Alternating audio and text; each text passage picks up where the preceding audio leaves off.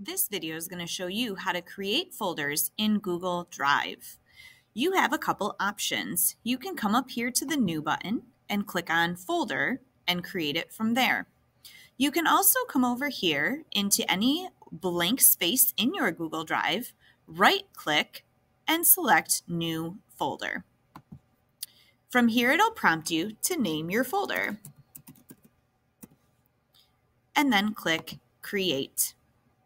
From here, you'll see the new folder has been created, and now you can go ahead and move files into that folder. You can click and drag one at a time,